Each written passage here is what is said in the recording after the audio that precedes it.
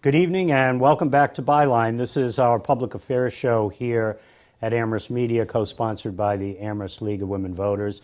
We're trying to help our friends and neighbors understand our evolving and quickly expanding new town government. And when I say quickly expanding, I'm focusing tonight on the fact that we have a new committee to learn about. It's called the Community Resources Committee.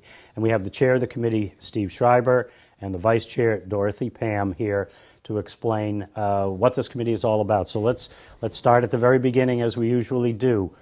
What's the charge of the committee? What's its authority, and where did it get it?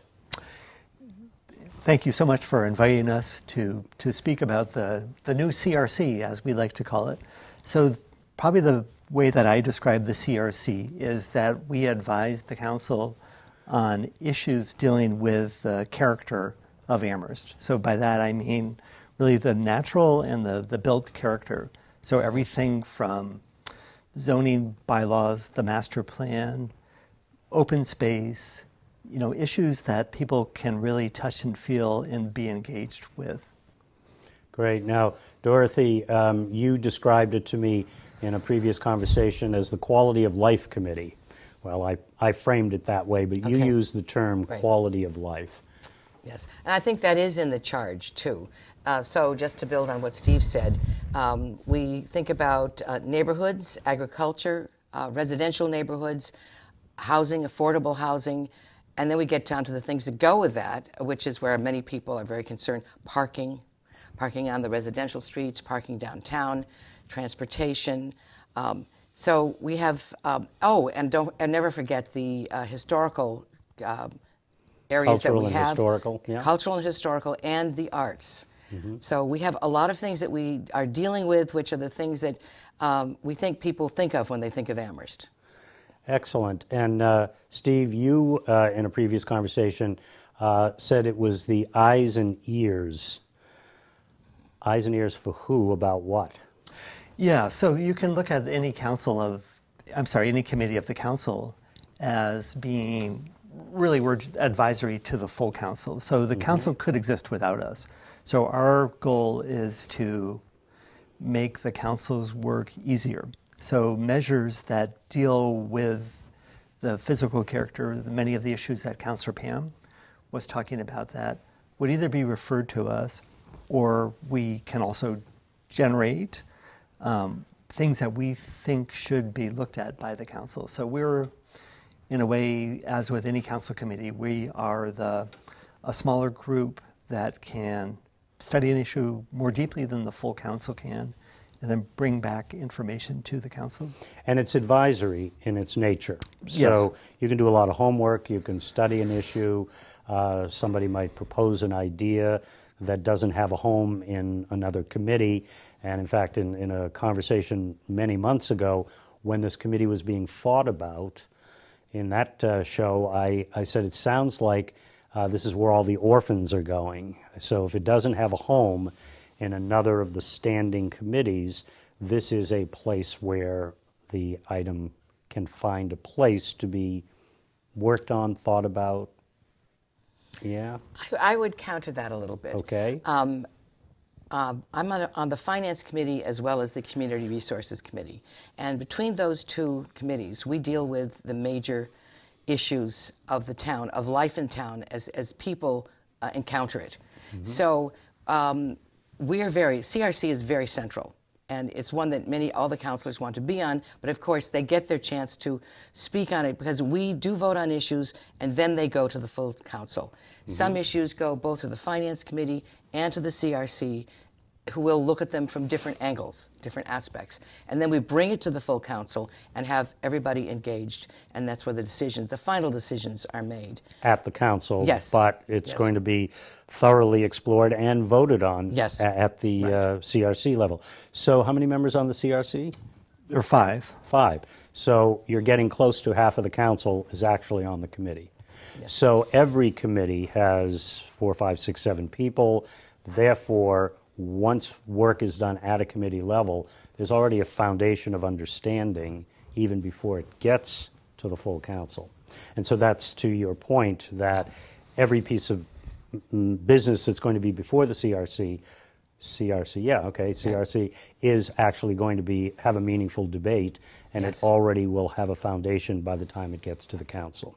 And several council members who are not on the committee do attend many of our meetings. Okay. Because what we're doing is really so central. And in fact, some of the issues that were very active in the campaign are central to some of the mission of the CRC, which is what kind of a town is Amherst now? What kind of a town will it be in the future? And what do we want? And how do we balance all of the forces and needs and desires into something that hopefully keeps most people happy? So we have a lot of issues that are... And so the town council, when you talk about planning and zoning and things of that nature, which are in the purview of the CRC, you inherited as a government a set of documents and rules and laws that are already in place. So let's just talk about zoning. Should we do master planning first or zoning? Which comes first? Well, really master planning comes first because master planning is the macro set of principles which as a community we've come to some consensus on big ideas about how we see the town evolving over time. Okay. So the current master plan is 10 years old, but we can come back to that in a second. But what I like to say is that the master plan are the macro ideas, but it really has no authority. In other words, it has no authority there are no laws in the master plan that require... It's a vision. It's a vision. It's a vision of what we want to be. So the laws then come out of things like the zoning bylaw or other land use bylaws which always have to refer back to the master plan. Their authority is through the master plan. We think that this zoning bylaw refers to section whatever it is of the master plan. So we think that when we say that we believe that there should be village centers, then the zoning bylaw defines more carefully what a village center might be. Okay. And so a 10-year-old master plan, which is what we've got today, how fresh or stale is a 10-year-old plan? Put aside the idea that we have a new government, but we have a master plan. Is that plan considered fresh, stale, getting stale? Let's see, how many people are in Amherst? Because however many people are in Amherst will determine the number of opinions. Okay. So the typical shelf life of a master plan is about 20 years. Okay. But the typical master plan also is updated at intervals. So a typical interval for updating is 5 years. So I don't believe that our 10-year-old master plan has been updated in those 2 5-year increments, in part because, I can't really explain why that is, but I think that the change of government, which was a 3 to 4 year process, probably stalled put that on hold a little bit. Yeah. So do you think it's time to do a review and revise, or time to do, let's go back to the beginning and do a very robust planning process? So as someone who was involved at the very end of the last master plan... As a member of the planning board, okay. I have a particular opinion, which is it's time to update and revise. Okay. But starting from scratch, I think, is probably too much for us at this time. Dorothy, you're nodding in agreement. Sounds like... I think that we can do some changes and fixes. We had our district meeting last night, District 3, and I was expressing my present vision of the town, partly inspired by the $28 million gift to the Emily Dickinson grounds, which I felt was a strong statement that Amherst has a historical role and a center that we want to preserve, and we want to preserve other parts of our history. And that is balanced with the master plan that wanted to avoid suburban sprawl and to have infill development in the village centers, which we are having. So the question is what kind, how much, and where. And at my district meeting, and I represent a district which is right up by the town center, part of it was where are the boundaries? Just maybe re-looking at some of the boundaries of this so that we have the neighborhood part is strengthened. I was thinking we don't all have to look alike. Mm-hmm. We have our historic districts. We have UMass with an incredible variety of all the different types of modern architecture, including the Olver building where your office is, which is a really exciting building. And we have Amherst College, if you like, colonial revival, which is very strong and sedate and beautiful. And what I forgot to mention last night was we have Hampshire College. We have absolute cutting-edge, energy-efficient buildings with the Kern Center and the Hitchcock Center. Right. So we don't all have to look alike. I guess I'm kind of fighting against the sense of homogeneity that might be coming in the center. And many of these decisions will be made while we are just thinking about looking at, reviewing, and revising, so that we may want to influence them, but zoning law is the law that is in effect. So it's really not starting from scratch. There are many great aspects of the master plan, but looking at some areas where we can refine and clarify and say, okay, here, but not there. So is it fair to summarize what you just said, that we could have neighborhood areas that have different character and feel from others in town, and still have a feeling that you're still in Amherst? That's right. Okay. And so let's go to the next level here, which is the zoning. So if you're thinking about reviewing and revising on the master plan, does that mean you freeze zoning where it is today? Or are there issues that relate to zoning that are more immediate that might need to be addressed, even as you are going through what is probably a multi-year process for review and revise of the master plan? So help us understand the relationship between our current zoning and the review and revise process of the master plan. So I think one of the questions before the council would be, these are two big documents, the zoning bylaw and the master plan. So really a question before the council, and proposals that have come up for both, is should we review and revise and basically start over the zoning bylaw? So which would be a better use of time and effort, to completely redo the zoning bylaw, if we were to, or to completely, these aren't questions that have been put on the table yet, but to review and revise the master plan. So as someone who's tried to interpret the zoning bylaw and to see how over the years there's been asterisks added and bizarre difficult to understand references, I would love to see, and I don't know how possible this is, a rewrite of the zoning bylaw so that it becomes smaller. You don't need a PhD to understand it, and you don't need a year of experience on the planning board to even begin to, open your mouth on issues that are in there. So there are a lot of obscure references that are very difficult for the lay people to understand. So there's been a lot of discussion about form-based code. So form-based code, which is a type of a zoning, can be a replacement, zoning. And that's a much more visual, graphically understood. It uses more common terms, not technical terms. And typically the communities that adopt something like that end up with a much smaller, and everyone's happier. So the future builders are happier because they can understand what they can and can't do with land. The citizens are happier because they know what the future character of the community might be in the... So it makes it more user-friendly. Yes. Would there be policy changes involved in making it user-friendly, which then might either drive the master plan or have to be revisited later on? Because the master plan review and revise 2 or 3 years later now puts your user-friendly document in conflict with each other. So speaking only for myself, I think you're the guy who had that planning experience. So not speaking for the council or for the CRC, I think that the master plan is very well intended and very in many ways very complete.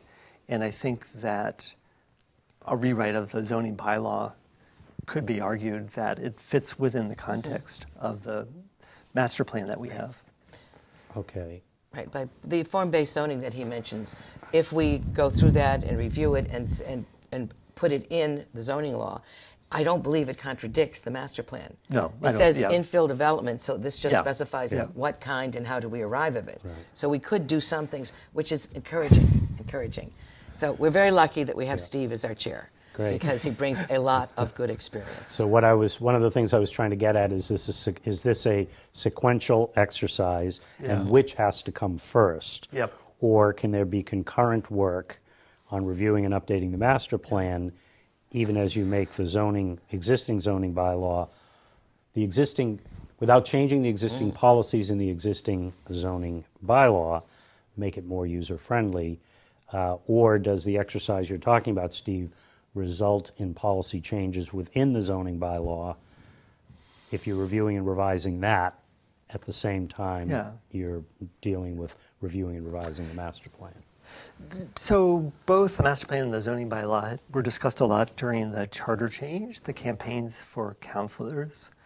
And probably it's fair to say that most of the discussion about the master plan had to do with the legitimacy of the master plan rather than the content of the master plan. So the fact that the legislative body didn't have a role, and this is by state law, in approving or adopting the master plan. So that's changed with the charter, that the new town council will adopt the master plan. But there hasn't been that much critique about the actual content of it, other than maybe where are the boundaries of the village centers, like really kind of nuanced things. But most of the critique seems to be about the zoning bylaw. That seems to be where a lot of the angst is, like height of buildings, things like that. So I think we could address some of the angst about the master plan's legitimacy by adopting it, or doing whatever it takes to adopt it. But I think that the really important issue is the zoning bylaw. The zoning. Got it. Okay, well, so let's get down to some more detail here by going into sort of subsidiary, if you will, issues. So housing is a big part of the master plan. It's a big part of the zoning question and issues. What are you thinking about housing? Either of you have some thoughts about where we are in housing development in Amherst? Well, there are two things. One, I don't believe our present zoning law requires that new buildings have a certain number of affordable units. And so one new project, North Square at the Mill District, does have them, but the other recent buildings do not. And I think there's a strong feeling that that has to be clarified and changed.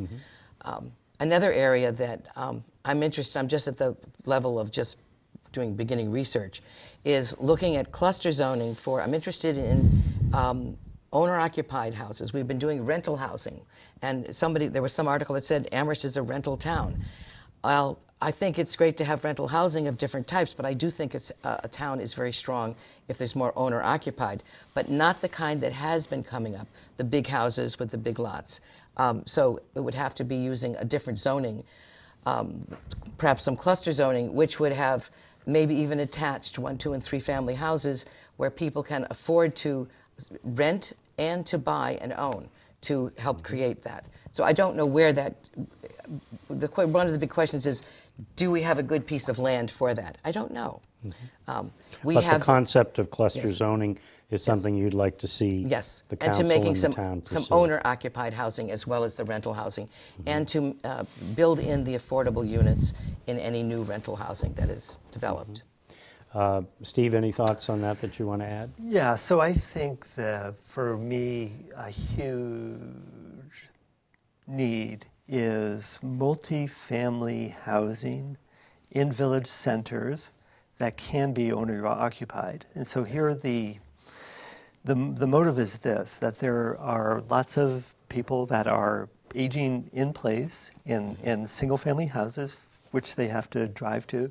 They love Amherst. They love the restaurants, the cultural amenities that are mostly available in the downtown corridor or at the universities, but there aren't good options for, basically there aren't other options other than single-family house or retirement communities. So there are lots of rental, more and more rental buildings, but that's typically not an option for somebody that already owns a house and wants to stay invested in real estate. Yeah. So I would love to, and it's easy for me to speak because I'm not the one developing, but I would love to see more of an effort to building kind of owner-occupied multi-family houses in downtown areas, in the remaining underdeveloped downtown areas that have really more of a focus of people that already are here in Amherst and owning houses but want a different option. So it is a concern that if we build too many buildings that are just rentals that attract, certain that have a certain market, that it'll become then more difficult to have really kind of intergenerational communities in those same places. So that's what I would love And to so in the same building, some units that are owned and some that are rented? Could be. And some that could be affordable? Exactly. For a particular population and that particular social goal. So mixing it up a little bit more instead of it all being homogeneous. So multi-generational and multi-income or mixed income, and some families, some singles, some, and they can. So we're right now, the places in Western Mass, Amherst still is a very desirable community. But if you watch, say, the increased desirability of places like East Hampton, these really small cities which have, good bones already because they have mill buildings or, sort of dense housing that was already developed, but now is being converted. I think that in a way we can become more of an attraction for people that are choosing to live in those places. Okay. Economic development. That's another area that would fit within master planning. Any thoughts? Well, certainly we know that we need it. And I think that storefronts, as in mixed-use housing, we don't really know how many things need storefronts now because we have the internet.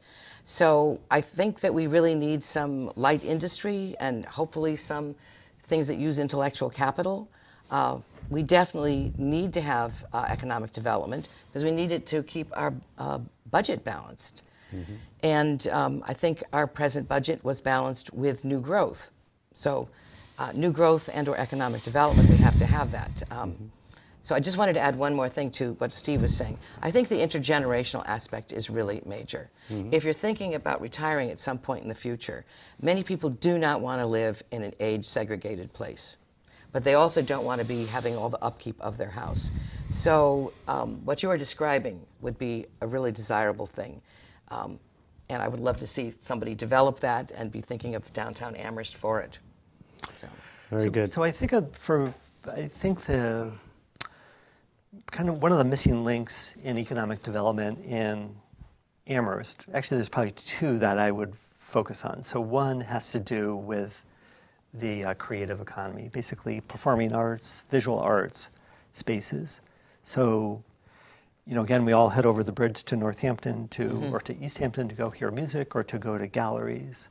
And so what I'd love to do is see the tables turn, the traffic coming the other way from Northampton to to Amherst. So Amherst actually has been the breeding ground for some amazing, musicians who then often come back and play in Northampton.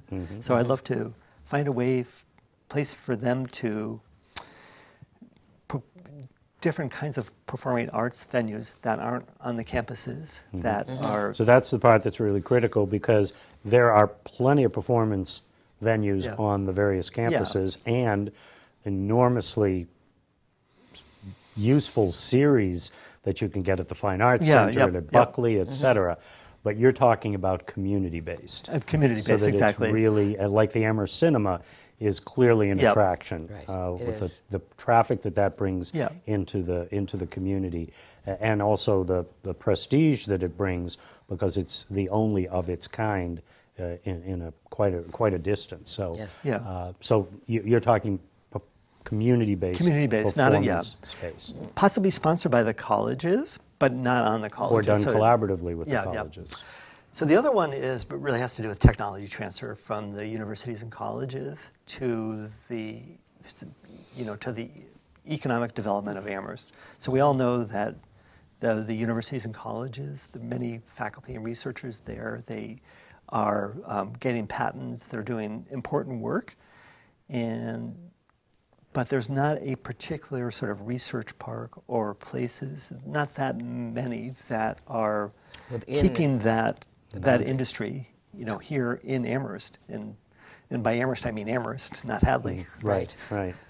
Right, because the Venture Center was actually intended to be what you've described, and it turns out first it's in a different community, and it turns out not to be that at all. It's housing some really amazing enterprises, but they're not the kind of enterprises that you're talking about. Yeah. So obviously one example in Massachusetts is our cousin, MIT, also a land-grant university, which is in Cambridge, but right across the street is I can't think of the name of it, but the Venture Park, which is sort of an amazing enterprise, which is directly related to the research and work that's being done.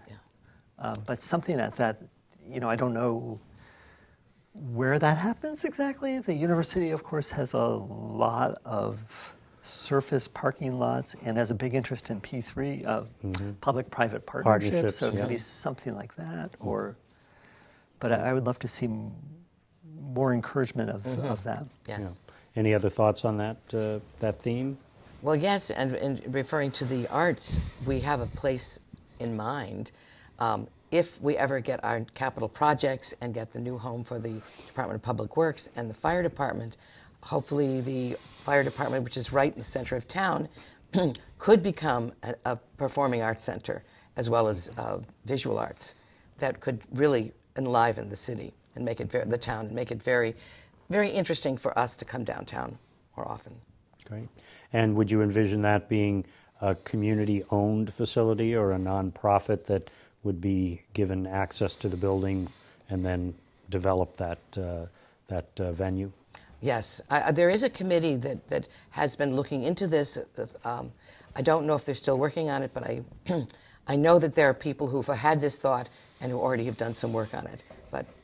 So we are very supportive of whatever comes up. Terrific. So I want to thank you both for being here and thank the audience. Hope this gives you some idea of the direction of this new committee that has quite a major set of responsibilities and some complicated tasks ahead. But we wish you success and thank you so much for being with us again tonight. Thank you for having us. You're welcome.